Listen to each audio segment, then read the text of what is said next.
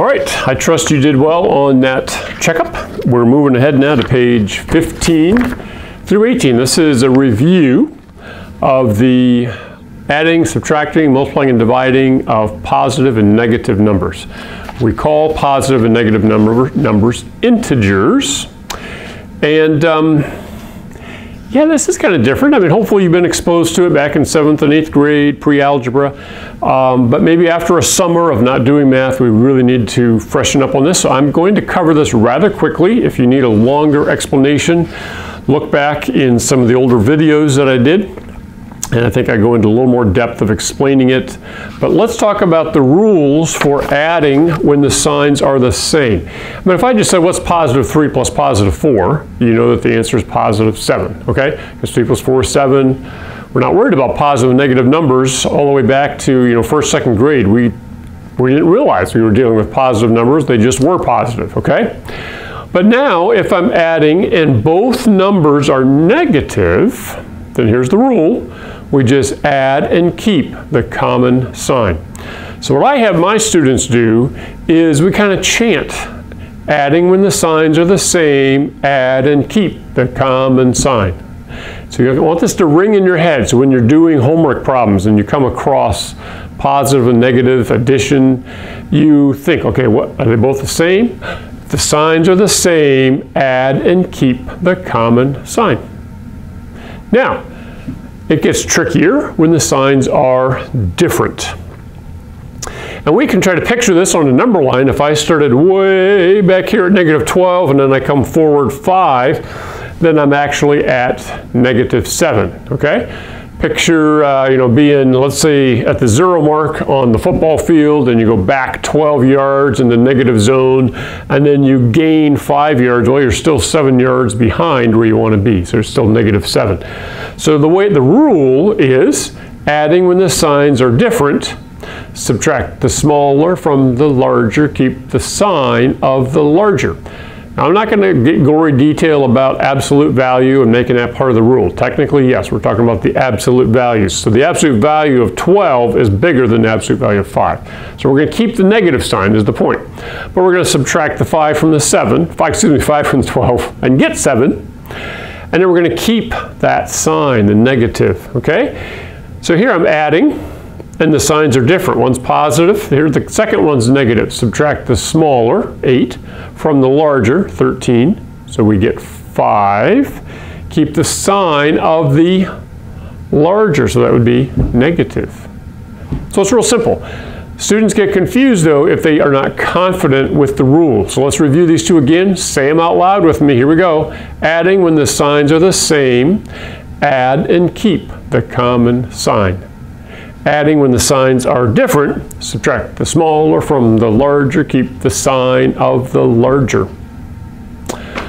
Chant that to yourself. Write it down, review it, memorize it, so that when you're doing problems, the rule will just come to mind and will guide you and help you just like that. All right, it'll be helpful. There we go.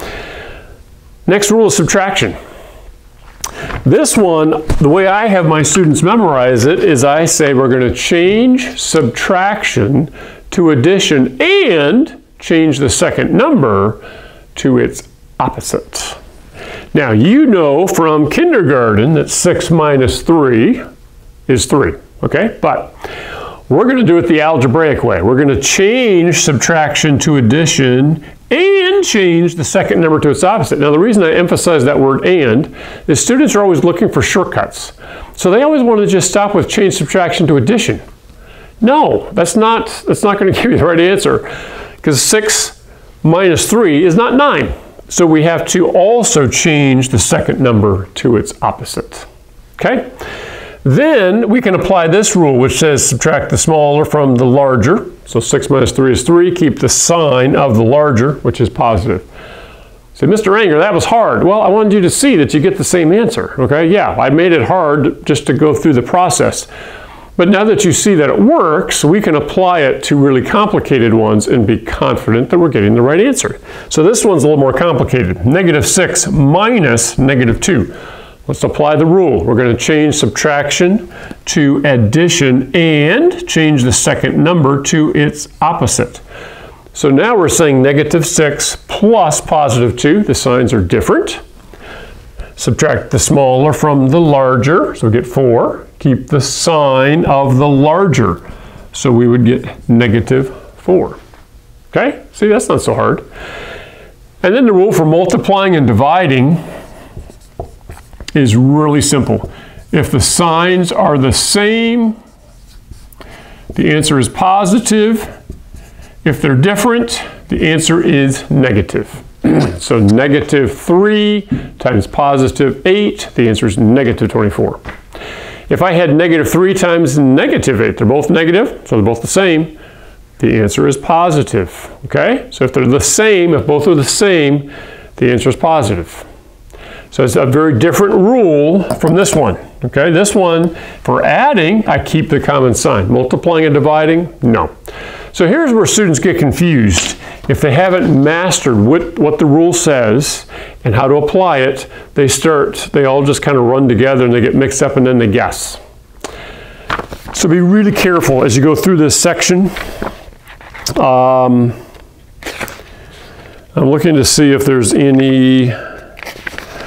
So on page 19, obviously, if it's written as a fraction, that's another way of writing a division problem.